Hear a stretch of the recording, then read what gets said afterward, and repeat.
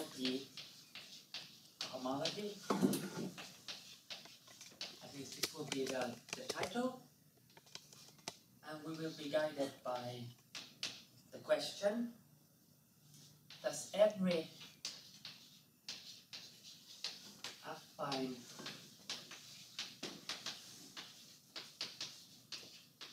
isometric action of a group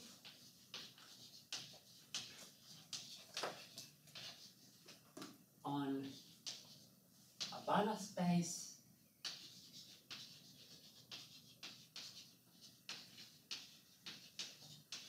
E have a fixed point?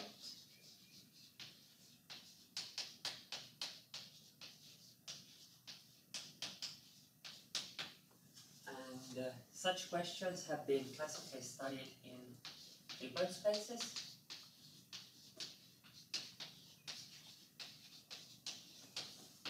And then the relevant property is what's called Kashtan property P. Just replacing the Banach space by a Hilbert space. And relatively few, in some sense, groups satisfy this property. And to approach this general question of existence of fixed points, we will do a cohomological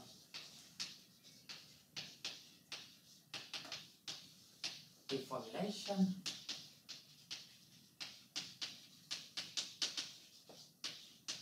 of the question.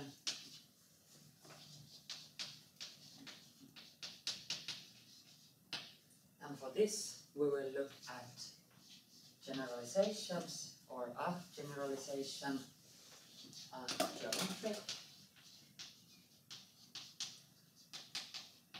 generalization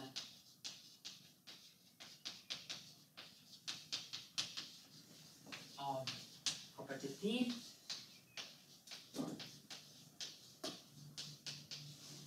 This will be, for those who know a bit more, in the style of the Delorme-Guichardet theorem, and then its relation to something I call here LP cohomology. So it turns out that this question is quite non-trivial because we lose the structure of Hilbert spaces, and even, yeah. Where does naturally such actions on non-Hilbert spaces arise? I mean, so why would you like to look at not? Yeah, I never saw an isometric action of a group on a Banach space. Which is okay, so you could, for example, if you so when do you have isometric actions? So for example, you could look at uniformly bounded representations, and then you just change the norm, and you will end up with a Banach space where this action is an isometry. So this allows you to look at uniformly bounded representations, for example. Or then if you take a group with Kashtan property T, and then you ask, okay, does it have fixed points on some LP spaces? And this turns out to be non-trivial. When P grows large enough, the fixed point property will disappear. And we don't know what's the optimal P. Is the set where it disappears connected or not? There will be a lot of structure appearing. So hopefully I will be able. There are like there are machineries to generate such actions, such isometric actions on LP spaces. Yeah. And we will actually try to look at how to do this, which is actually. But maybe I want to add that so those are machinery that explain how to come up with a Banach representation out of a Hilbert representation, maybe. But in real life, when you study a group action on a space, you end up studying the group action on various function spaces, not only L2. Right, but usually it's not by isometries. I mean, if you act by measure preserving transformation of X, then you do act by isometries on LP, X, or LP. Right? That's the answer that I missed. Okay. Okay. It's like all the examples that I know for Hilbert space actions are actually immediately generate LP actions. Okay. Okay. So then first we will look into this. So throughout we assume that gamma is a discrete group. This is optional, but we don't want to go into discussions on topology. It will take a lot of time. And then E will be a real Banach space, because we want to have a good characterization of bijective isometries. It will not matter for this talk, this is a bit pedantic, but if you look into the literature, you will see this is what goes on. And now a representation of gamma on the Banach space E is a group homomorphism from the group into the operators from the Banach space into itself that are linear bounded and invertible. Like this. And we call this representation isometric if phi g, which I will abbreviate like this, is an isometry. This, and then we recall that a map A from a Banach space into itself is called affine whenever A acting on some B is a linear cluster transformation translation where this let's keep with the notation. This belongs to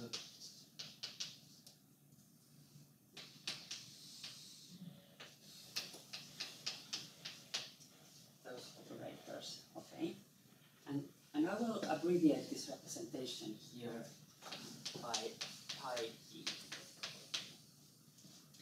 And now we call given a representation an affine pi action on E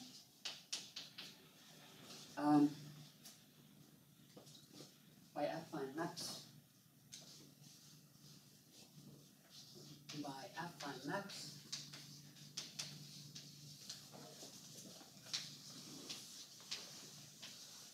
and G with linear part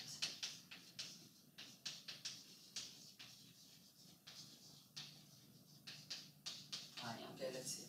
It will be enough.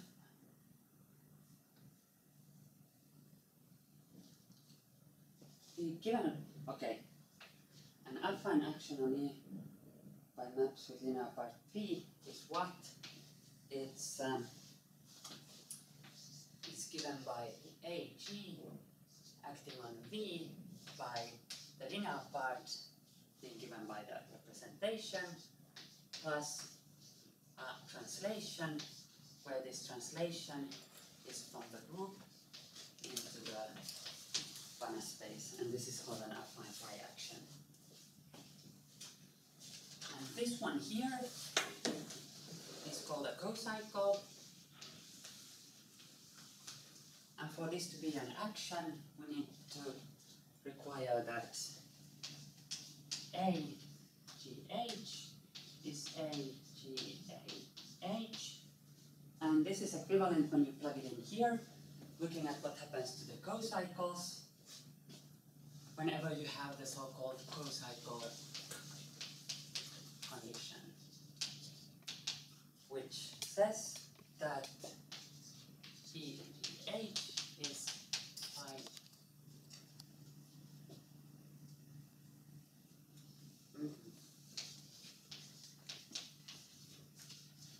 Okay, so if you are given a representation, you construct an affine biaction on your Banach space by this one here, and for it actually to be an action, you require that the cocycles satisfy the cocycle condition.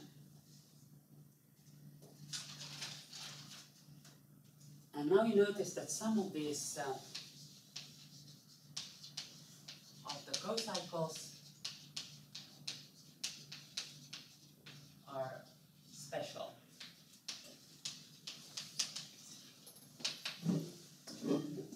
So you notice that if there exists a vector in your Banach space such that your cocycle is characterized by it like this, we call it the cocycle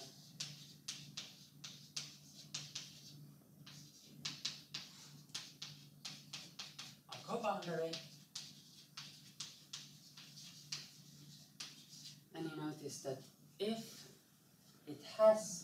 its cocycle is a coboundary, then the action has a fixed point, meaning, well, it has exactly minus v in its fixed point. So these kinds of affine biactions, where the cocycle is of this form, has a fixed point. Okay? Can I ask you kind of an off question? So, if your example of a Banach space is like the little LP sequence space, what's your discrete group? Do you have an example of a discrete group acting on that you would have in mind for such a case? I mean, you could like look at any isometries, but I'm not.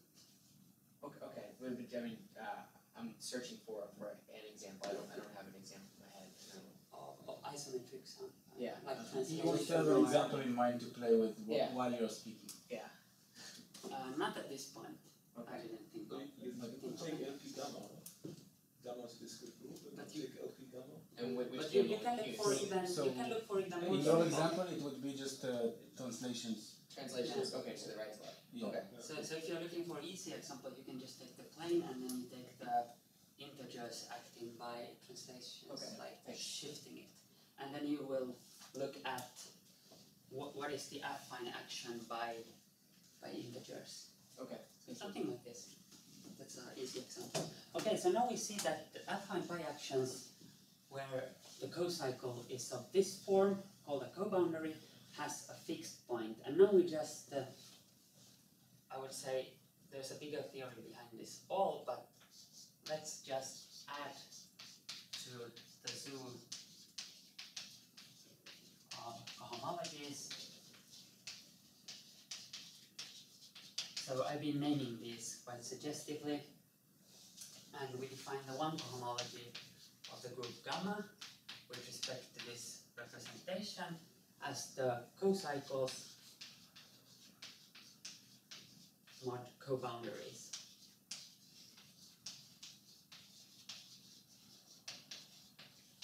And when you look at this, you realize that this A sum of two cocycles is a cocycle. What do you mean by mod? You declare two cocycles being equivalent if they differ by additively by a coboundary? Yeah.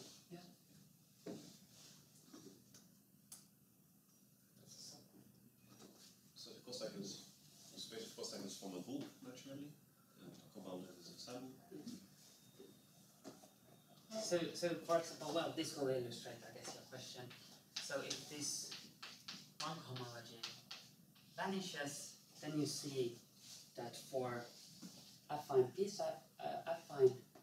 biactions, when this vanishes, it means that all cycles are coboundaries, so all affine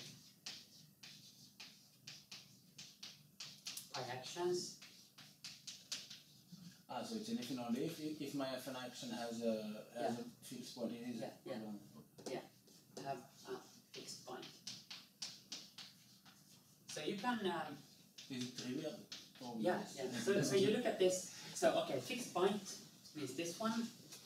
then you plug it in here Uh-huh. under the co-cycle condition, Ah, and you that's will the see thing. Okay. will it have a fixed point, and then you ask the other way around, and you will see it's an only if and only if. So this is a condition of fixed points, and now we say, well, maybe I will quote a fact here related to Kashtan property P.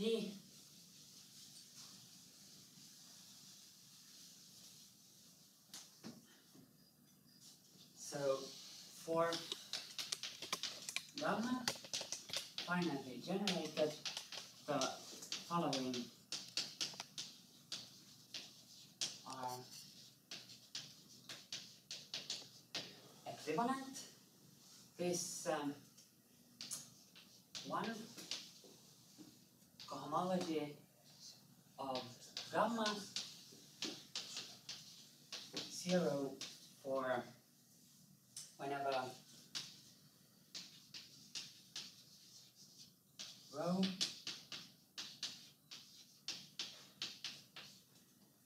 is unitary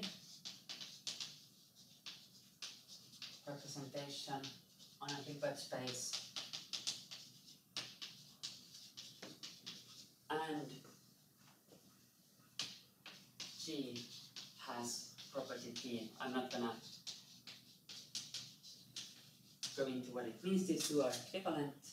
This is somehow, this is, yeah, And here, in the upper row is unitary representation. yeah, or orthogonal if you prefer. And these two are equivalent. And now we take this, exactly this condition, replacing the unitary by the isometric there to be our generalized fixed point property.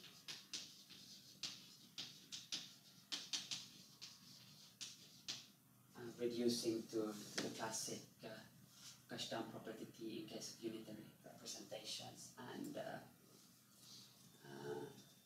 Hilbert spaces. And this is sometimes called the Delorme-Guichard characterization of Kashtan property T. So what I wanted to say with this is now we have a cohomological reformulation of our fixed point question we posed in the beginning. So we asked, when does every affine biaction, any affine isometric action have a fixed point? Well, it has a fixed point if this one cohomology vanishes for every isometric action. So this is the cohomology we will start to probe. And to do this, we will, well, there's many ways. One of the ways we will now do is to go into LP cohomology. Now I need to look at the time. Wow, it's amazing. So I've spoken for 20 minutes now.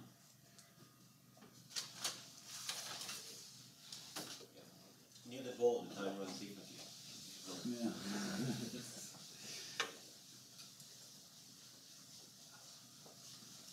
So do you have some questions When you're bored. already in your mind? So we will do something very similar to what Roman did, in a way. So we start looking at simplicial complexes.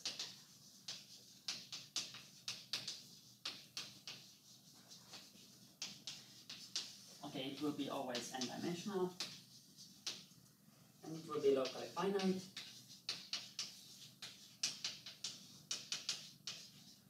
And I will take as my example here an ice cream cone to wake you up. Like this. Okay, so you see it has like, I identify vertices with points, so it has like 1, 2, 3, 0 as its vertices. The edges here I denote simply by, for example, 0, 1, etc. Here we have a total of 4, and edges we have 1, 2, 3, 4, 5, 6, and then we have faces here. So I hope this defines what I mean by these concepts. We have 3 of them, so it's an ice cream cone. I don't include the other thing here. And when we say that our group gamma acts on X by simplicial. So now we're trying to start to answer the question, when does this homology vanish? And it will be quite a long road, but so when this acts by simplicial automorphisms, we simply mean that it permutes simplices and it preserves whatever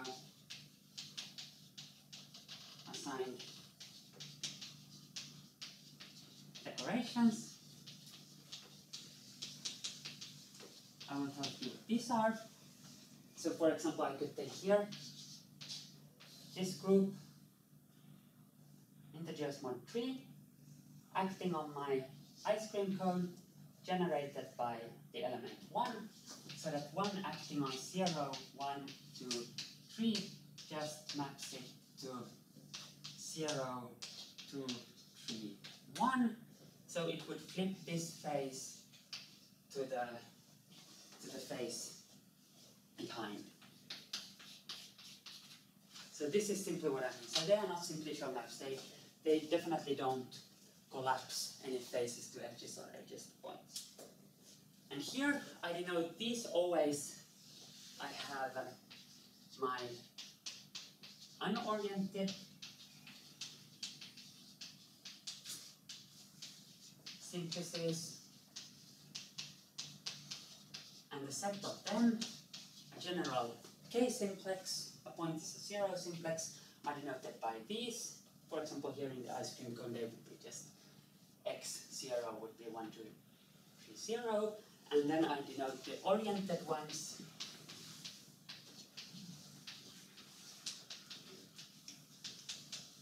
And I put an orientation on them.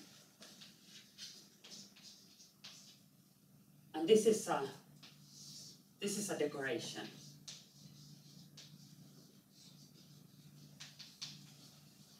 So the group acting by simplicial automorphisms has to preserve the orientations. Simple. And then when we work with these general simplicial complexes as we will be working, we need some kind of description of it, some kind of combinatorial one. Otherwise we have no way of working with it. So we introduce a function omega called a weight. This one will be just the number of unoriented simplicial, unoriented and simplices containing sigma. So for example here, if I take my oriented simplex tau, then the weight of tau will be 2 because it's contained in 2 faces. And then you can check that this. So some of the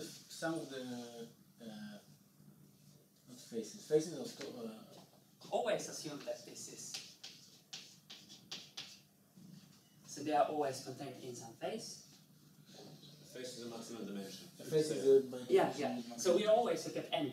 yeah. Always. So in a 2 simplex, we always look at in what 2 simplices does my vertex, my edge belong. In an n simplex, we always, in an n-dimensional simplicial complex, I always look at the highest dimensional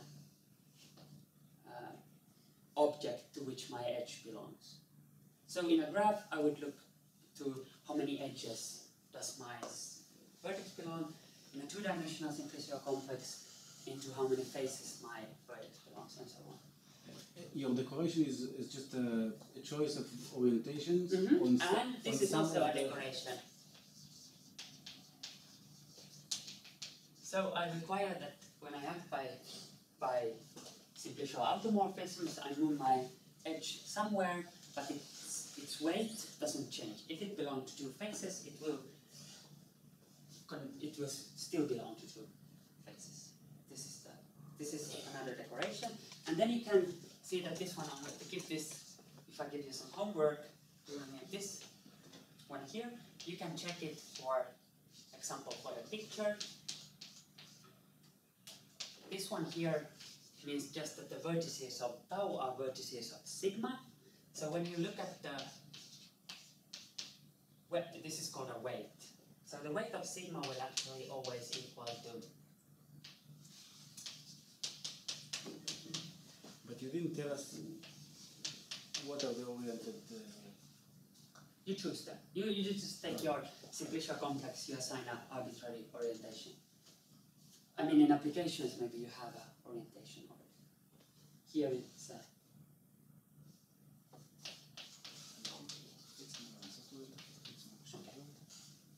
so this one will hold.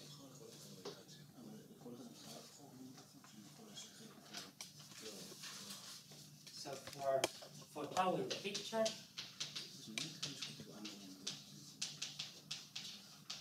both sides equal 5. You wonder something? I'm just confused regarding the definitions. Mm-hmm. You said that there is a set of oriented simplices and Yes. an unoriented simplice. Yes. So it's kind of someone randomly chooses Yes. half of the simplices and you orient them somehow, and half of the simplices are staying unoriented. No. So, okay, here we will have to work with both of them. So you have an oriented simplicial complex where you order your It's just two simplicial different complex and put discussions. them. One of them. Yeah, Okay. yeah, this is just giving definitions.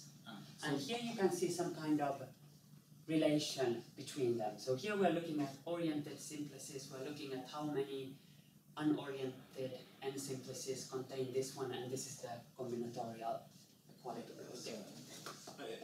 I'm confused regarding this You have the oriented space, and you have the unoriented. space of simplices. You have the space of all simplices with all possible orientations on each. Okay. Okay, an oriented simplex is an element of the second one. Okay. And when you say that you define the weight of a simplex sigma, so you count Yes. how So many this one, unoriented n simplices. I think this It's one just- will clarify completely your question when you look at how this one goes. So you choose your oriented simplex, here, the edge. Mhm. Then into how many unoriented two simplices does it belong to? 2? And if you would say to how many oriented simplices Yes, does it a lot belong? more. Because of this space you would have 6, and of this you would have 6. Okay, now I understand. Okay, good. And then you can check that this preserves here the weight. I mean, the weight of this edge, when you map it, it remains the same. You just look at how the thing goes. And then we need some further notation. I imagine I am on time. This one here, it will be the gamma orbit of our K-simplex. And then I try to denote it, this will be the stabilizer of our oriented K-simplex. And then, now we have a group acting on our simplicial complex, so we have a whole lot of orbits going on, and we choose representatives from every orbit. These are just the orbit representatives. Finally, we're in the business. So now we set up the LP cohomology. So here will be a lot of, building the objects of the chain and cochain complex will be more difficult because you're not in a Hilbert space where everything is complemented and everything is very nice. So we have to pay some additional attention in the beginning to our objects in the chain and cochain complex, and these will be two distinct chain and cochain complexes not going together because we don't have the Hilbert space structure, and we will see how this goes. So from now on, I will assume that the group acts on the X properly discontinuously. you don't need anything but to know that the stabilizers, this Haar measure will be this one is finite. This is not a must, but we will do it, and then we assume that this our Banach space is reflexive. Then I just start to build this LP cohomology.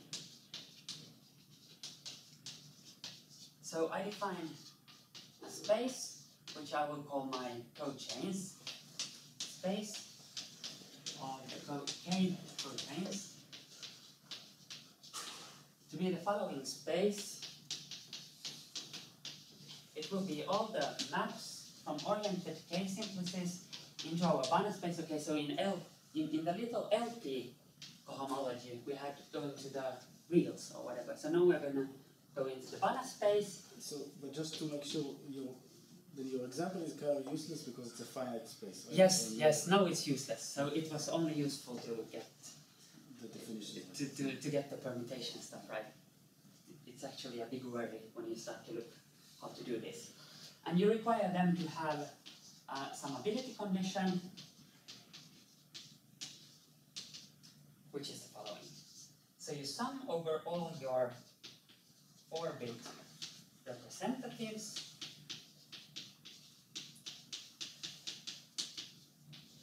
You take the weights, and then you have some kind of normalization factor going on here. You require this to be finite. These are your K cochains, and this defines your KP norm going on here. And now a fact, which is standard Banach space stuff, is that these two spaces are isometrically isomorphic. Which two spaces? So you take your space of cochains and you look at its continuous dual. So this will hold. Now you just replace here the argument and P by its Hilda conjugate.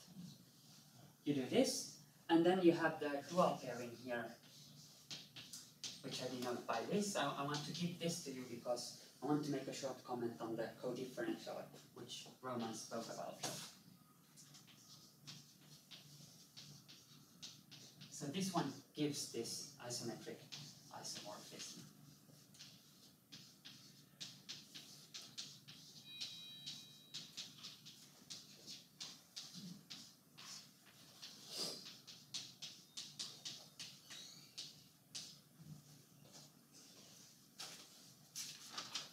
Where is this K plus 1? Where is this K coming from? Oh, This is the... from here, yeah.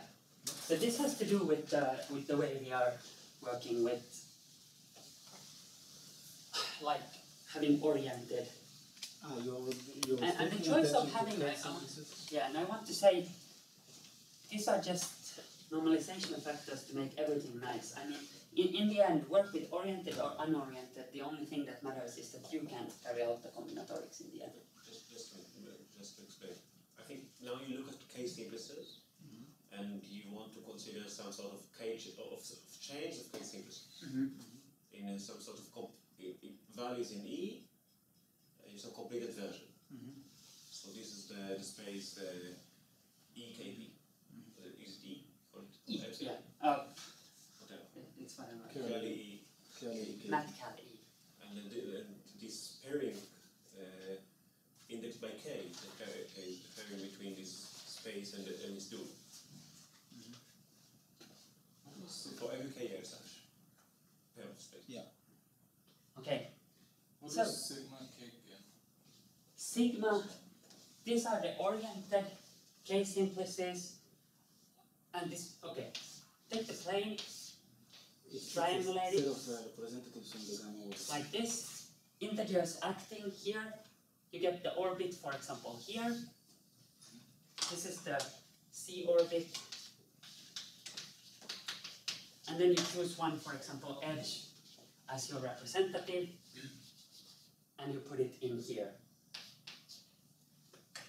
And then you go in every layer, and this will be your representatives of your orbit. So this Sorry construction about is even interesting even if gamma No. is trivial, right? Just Yeah, but this is not something you can work with still, so we need to restrict. This will not be our objects in the chain complexes. So now we have any map like this. We define its alternation. This is just how you do for differential forms in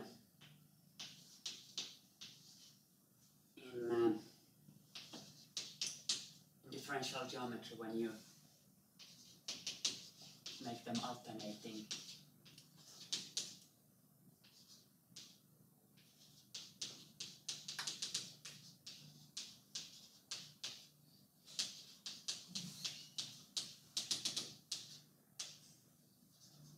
Like this. And you call F alternating.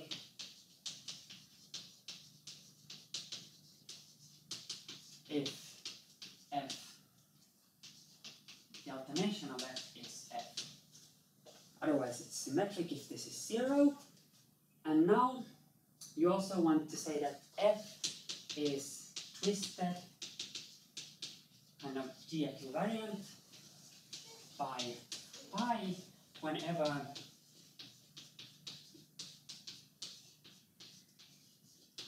these two agree. Okay, so now you will notice that in terms of the norm, we will always assume that this here is an isometry. Got to say it, it's important. So it will be constant on orbit. So if we would not look at orbit representatives, this sum would always be infinite because these maps are constant on them. And now we define the space LKP. This is the important space. Just a second, this equation of pi g f equals f of g. Yes. It's a tautology or not? Not. Why would it What's be? what's the So action this of is pi g on f? pi g is the representation here. So it's a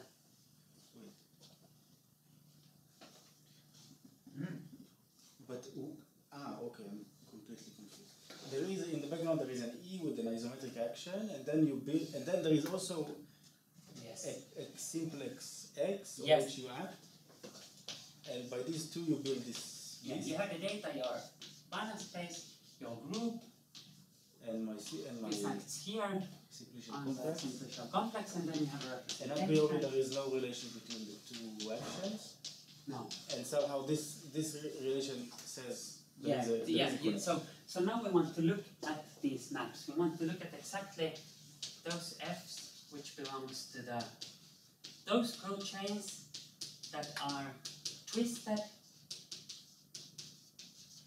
and alternating. And okay, so this is our space of twisted cochains. This is what we build our cohomology theory on. It's non-trivial that these two here, you take the continuous dual of this one, that it's actually isometrically isomorphic to this space. So you need to find a continuous projection from your cochains to your twisted alternating cochains, and this one will not be an isometry if your representation is not an isometry, it will only be an isomorphism. But these are the same. And I think what you will see immediately after this should make this entire construction clear. I hope so. I still have 9 minutes, so I think I will try to salvage everything at the end. But you're the only speaker today, no? Yes. And why won't we continue after lunch? If there is we can continue. Yeah.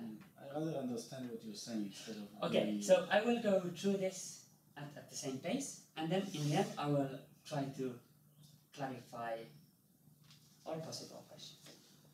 Because I think that when you see, this is something you basically have to come up with. It doesn't exist a priori. So it's not easy to see. You do many tries. You try to work with these spaces, it doesn't work. you have these spaces, you're not sure if it will work. Even to get this isometric isomorphism here, it's kind of trivial if the group action is free, but if it's not free, you have to somehow do averages over stabilizers and try to construct it. It's far from clear. However, finding an object with this property is good, because you will have, for these G equivariant maps, these maps here, this one will have nice combinatorial properties that you otherwise, if you ignore this condition here, you will not be able to work. You will not get a working theory. I mean, maybe you will get without doing this business, but it's not clear. So now these will be the objects of the LP homology. And now we want to see what the differentials and codifferentials are. And at this point, I think it will clarify a lot. So we have chain and cochain complexes.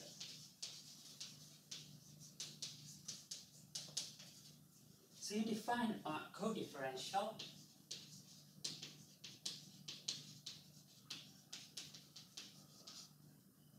It goes from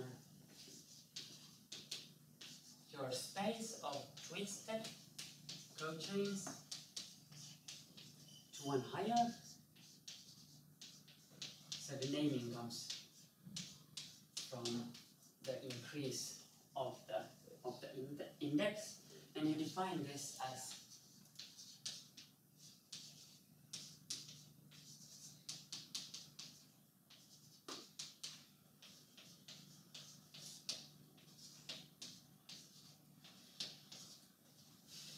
usual. And you will notice that if you compose two, this one is 0. And correspondingly, you will define a map with a bar over it from L, K, delta conjugate to, this is just notation. So kind of you have two different codifferentials, because these spaces are not the same. They're not Hilbert spaces. You have two like this, and now it's not trivial. Well, it is expected. So this dk is bounded. It has an adjoint.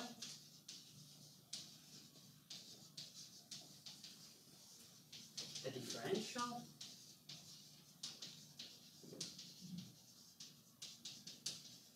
And the differential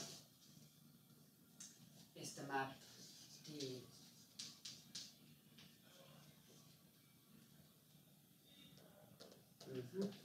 going from, well, it goes in the other direction. And now you notice that, so you take the adjoint. This was what Roman denoted by D star. So it goes from the dual of this into the dual of this, and now we know that these are not only isomorphic, but isometrically isomorphic. So we have a map. I just replace, I put in the stars here. So this is one important thing, because now we kind of have control over what our differential is.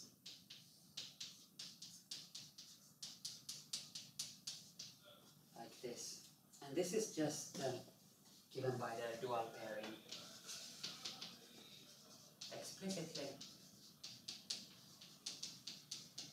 by the dual pairing between G and the differential of F. This is just to keep track on that these act on K+1 simplices.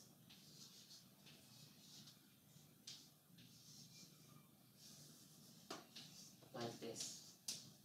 And now you might wonder, as as Roman did, what you have here for an explicit expression from this that you can come from the dual pairing. And I give you the fact you need for this.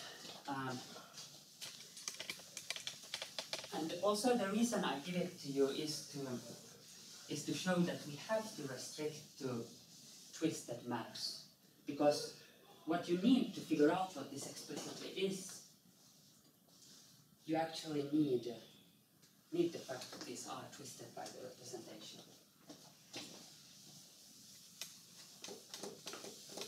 So this differential, if G is a map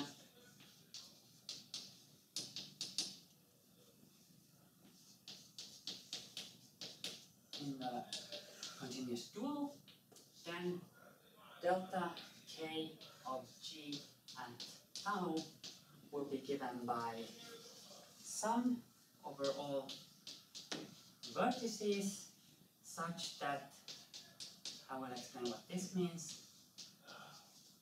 This is just juxtaposition. So you require that if you have a simplex like 0, 1, and you juxtapose it by your vertex like 2, this creates 2, 0, 1, and you require that this belongs to your simplicial complex for it to be in this sum.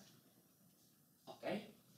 And this will be the weight of the juxtaposition of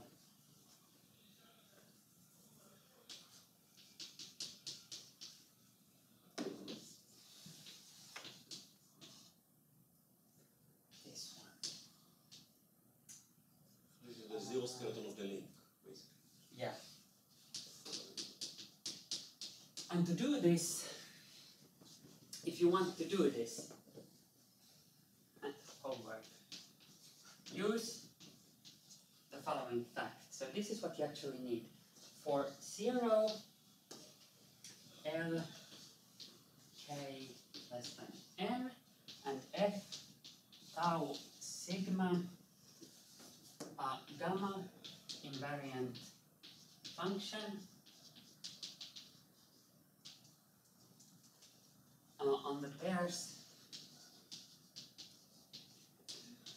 tau sigma, where this tau is an L simplex oriented, sigma is a K simplex, I think, yeah.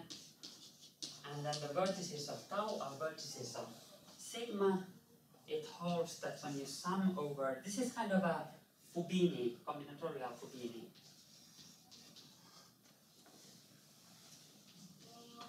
When you sum over the representatives, followed by summing over oriented L simplices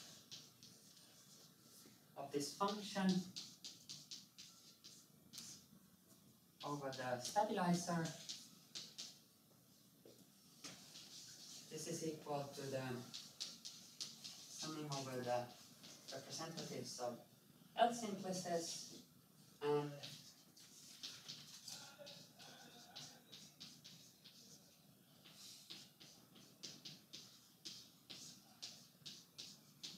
so from this you see many things. First of all, it's surprising that it will be this difficult to actually, not difficult, but not trivial. You need to prove that before you prove the explicit form of this one here. And this shows you more importantly that if you did not restrict to gamma invariant chains, here, if you wonder what these are, this will actually be the... So what are gamma invariant functions? I forgot to say something very important, that the weight is G or gamma equivariant. So this function in the application will consist of the weight of tau and sigma, and then also of the norms of the values of this function, because this is, you take F sigma, G sigma, like this. What is the norm of this? It is the norm of this one here, by the twisting condition, and this is an isometry, so this is the norm of F sigma. So we see that all the objects appearing in the norm condition restricting to our k cochains are gamma invariant. So we can use this in the norm condition, and using this we are able to come up with the co-differential. And now we have the chain complexes. I hope I have time to write them down. I think I have. Can I keep this to 30 and 30, like 8 minutes more? Sure. Okay, then I think I'm able to wrap it up so that you get something out of it. Except I lost one before. So what do we have now? We have chain complexes.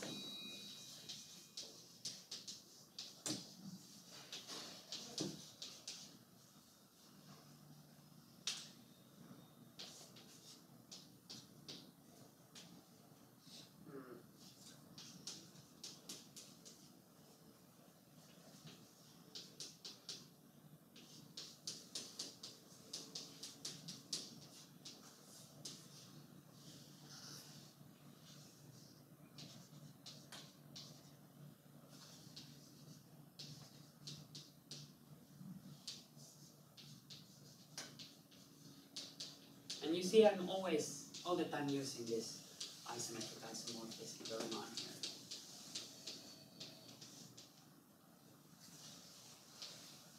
And then we also have the one going in the other direction. And here you see the difference to the L2 cohomology that we were speaking about earlier.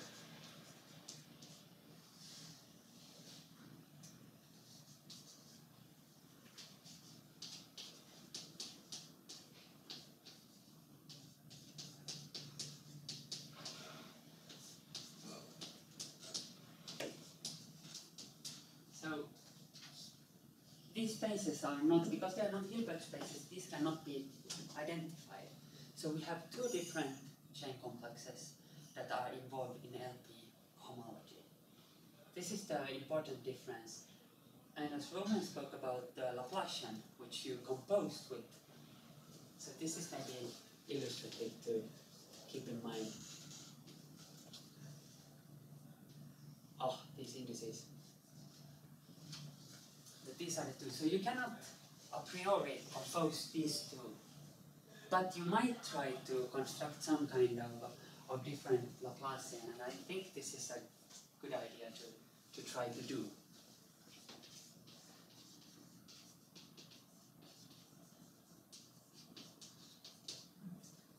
And now you finally define your LP cohomology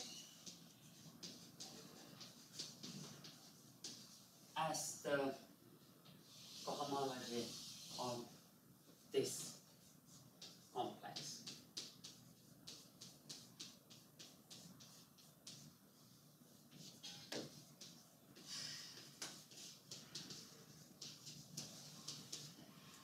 Like this one here.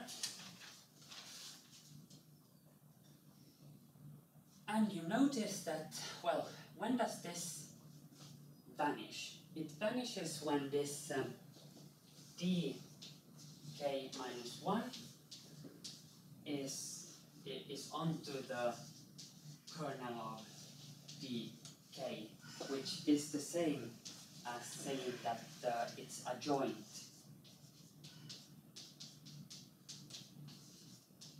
Is bounded from below. And this brings in the other chain complex. So you will, if you want to calculate your LP cohomology, you have two chain complexes at your disposal, and this is kind of like the first immediate relation between the two of them. And now you could look at what happens if your group action is somewhat nice, and this one. But you still have two more chain complexes, right? Yes, and these apparently are important. If you form the Laplacian as... Yes, yes. So that would be very interesting. So do you know that you No, can I have represent, not. I have not done it, but I think I'm ashamed of admitting I haven't done it. So the problem, the mental problem with all of this is combinatorial mistakes. Maybe I will return in the end to this, but this is what Uri suggested is probably the best way to go. Because when you then try to see when this LP cohomology vanishes, you will take some kind of a simplicial complex with some property, so that you have automatically your group acting by automorphisms on this one. And the properties that you can choose for this is, for example, to look at the links of every vertex, where you have some kind of a Poincaré inequality going on. And these Poincaré inequalities, when you're in Banach spaces, you will never get equalities. You will always get some kind of bad estimates, which are not sufficient. And what Uri is saying is that if you look at this at the level of the operators, you might be able to postpone these problems far enough to be able to carry out everything you wish. And just to make a connection with the first thing we spoke about, the generalized Touchdown property T, how does this relate to it? Well, if your group acts on X, your simplicial complex co-compactly, your summing conditions don't matter at all. So actually your LP, no, yes.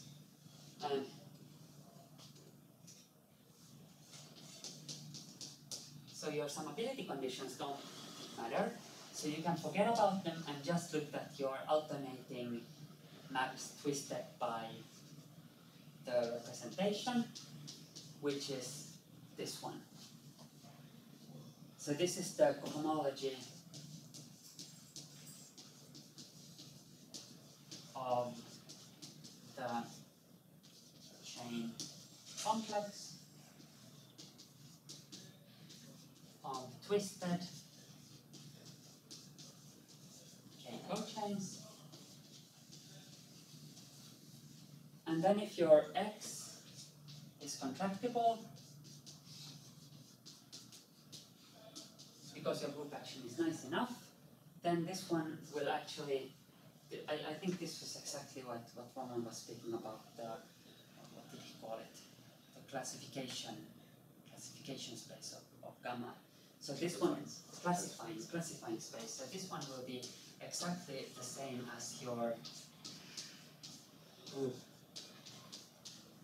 So this is your group cohomology with coefficients in the representation pi. So this will agree, all of this. So this is the way to find new groups with the fixed point properties. So you somehow, the basic setup is that you should construct a simplicial complex on which you act by automorphisms. This is not a priori maybe easy, but it can be done. And then you will know, you will get this kind of information out of it. Maybe that's not.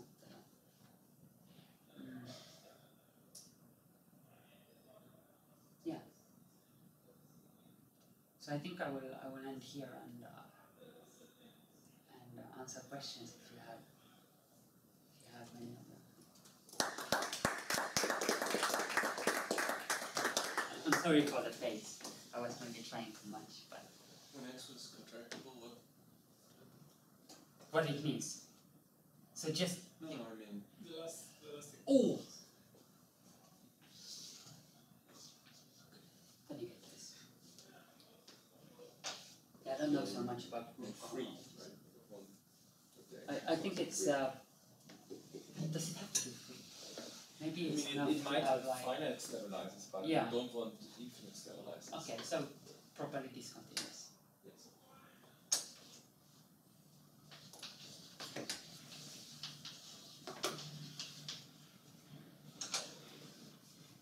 And co-compact here means just like your number of orbit representatives is finite, so your summability condition is always true.